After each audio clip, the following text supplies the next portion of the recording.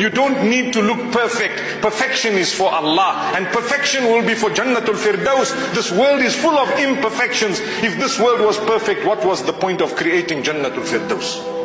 My brothers and sisters, don't be deceived by this world. Life is very short. You and I will die very, very soon. Just put on that life vest. Just put on that life vest. Turn back to Allah. Worship Him alone. Keep trying. Seek the forgiveness of Allah. Do not let shaitan make you become despondent because you have sinned in the past. No. No matter how much you did, it's never too late for as long as you are breathing. Seek the forgiveness of Allah. You will also be a friend.